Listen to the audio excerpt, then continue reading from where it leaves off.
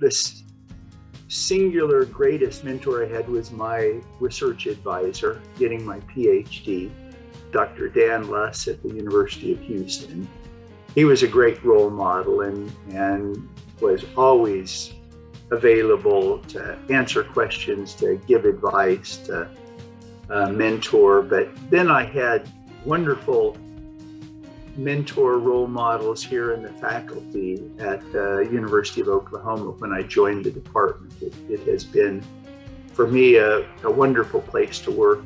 The biggest reason is the faculty colleagues that I've had who have served as mentors and peers and friends. That's made things wonderful.